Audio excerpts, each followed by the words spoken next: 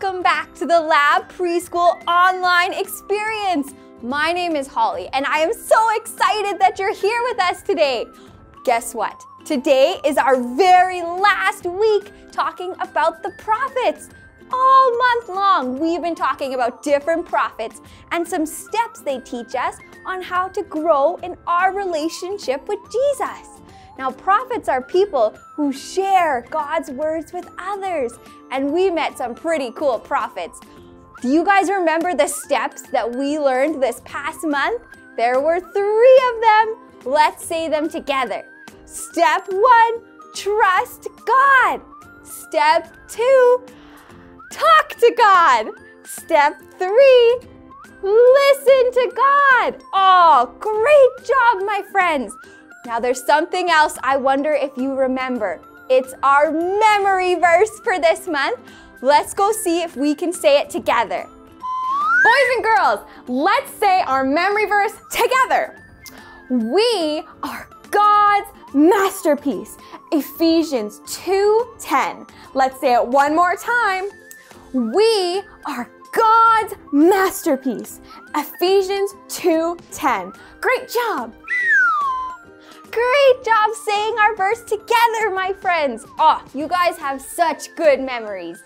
Now, since it's our very last week in this series, I decided to bake you guys something extra special. I'm so excited. It is a caramel crunch toffee cheesecake.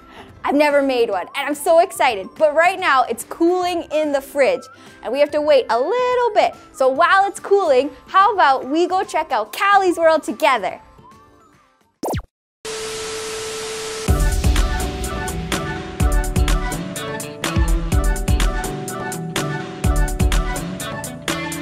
Hey there, my fellow chefs! The last few weeks were so much fun! We learned how to make a fruit salad and how to make a cake for my mom. Today, we are going to be making these yummy cupcakes. Here are the directions to make them. Directions are the steps we need to follow. The directions seem pretty easy. We follow the steps and then we get scrum-delicious cupcakes. All finished! My mom just helped me put the cupcakes in the oven to bake.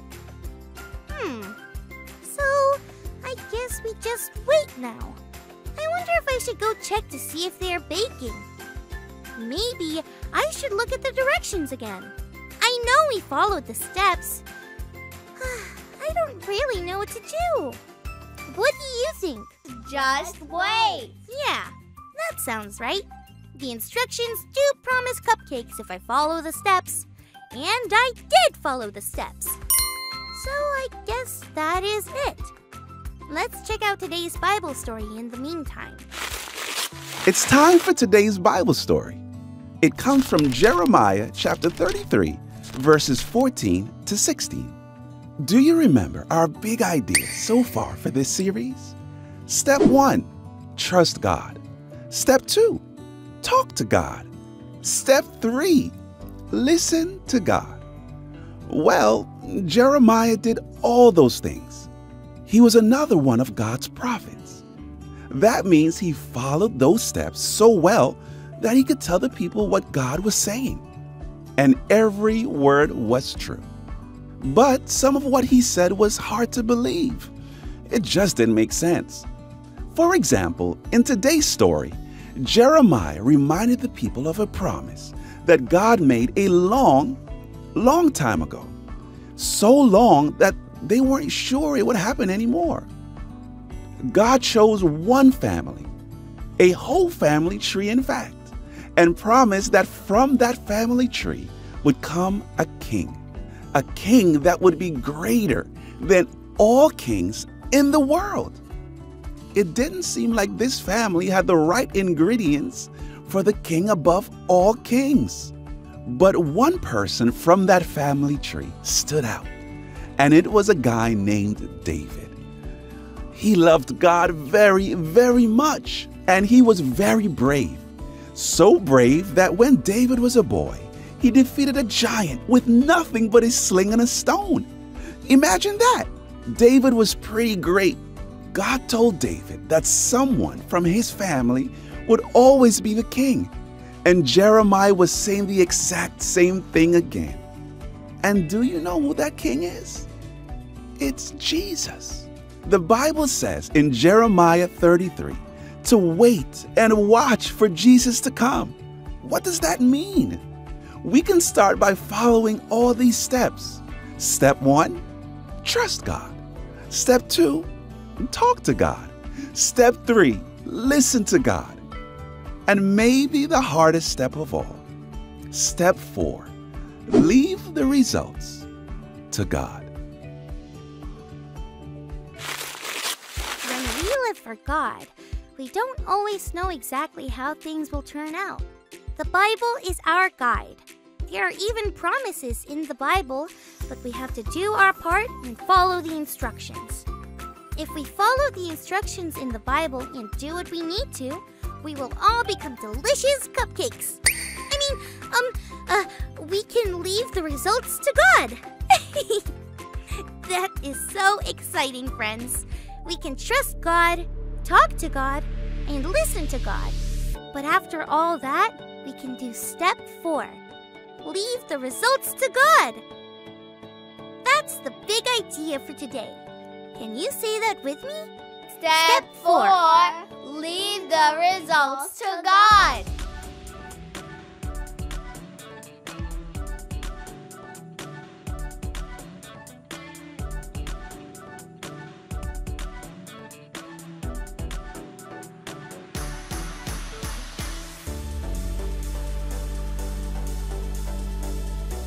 Thank you so much for learning and growing with me. We had so much fun, didn't we? Catch you next time. Peace out.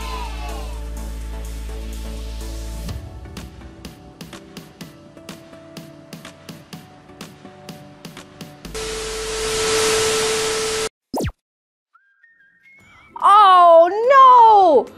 Oh, hi friends. I was just looking at my cheesecake that I made for you guys and it did not turn out the way I wanted it to. Look at this. Oh, would you guys want to eat this? I don't think I would. Oh man, you know, it's so nice when things turn out perfect, just the way we want them to. But sometimes that doesn't happen. And you know what?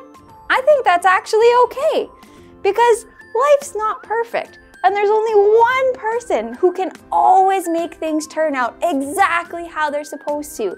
Do you guys know who that is? God! That's right! God has the big picture and He knows exactly how to make things go. We can trust His plan. And that's why step 4 is to leave the results to God. We can do everything we can, but at the end of the day, God is in control. And so we know that we can trust in God's plan. Just like how He knew to send Jesus for us. That was God's plan. Now God has some great plans for each of you guys, and I can't wait to see what they are. But how about we take a time right now to pray and to thank God for His perfect plan. Can you fold your hands and close your eyes with me? Dear God, thank you so much that you have a great plan for each and every one of us. Thank you that we can leave the results to you and trust that you know what's best, always. We love you so much. In Jesus' name, amen. Well, friends, we had so much fun with you this month, talking about prophets and all about God's plan and the steps we can take to grow with Him. I hope you practice each of those steps this week. And I can't wait to see you back here next week for our brand new theme. I will see you guys then. Bye.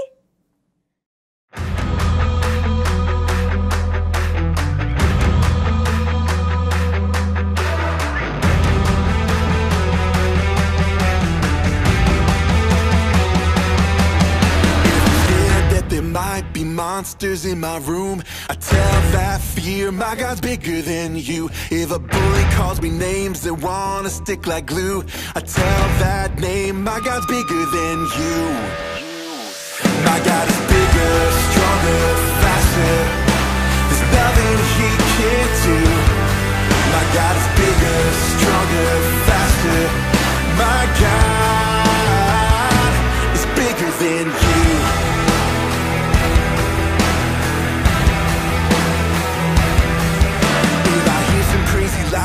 pull me from the truth. I shout out loud, my God's bigger than you. If I'm tempted by my friends to do what I shouldn't do, I stand my ground, my God's bigger than you. My God is bigger, stronger, faster. There's nothing he can't do. My God is bigger, stronger, faster. My God is bigger than you.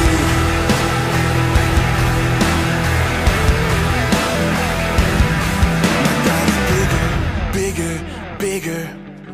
Stronger, stronger, stronger.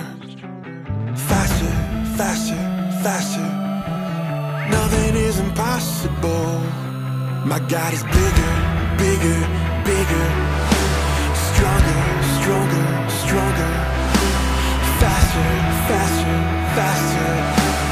Nothing is impossible. My God is bigger, bigger, bigger. Stronger, stronger, stronger. Faster, faster, faster. Nothing is impossible.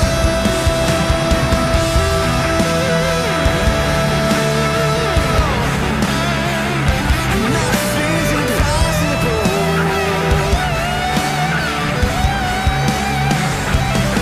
My God is bigger, stronger, faster. There's nothing he can't do. My God is bigger, stronger, faster.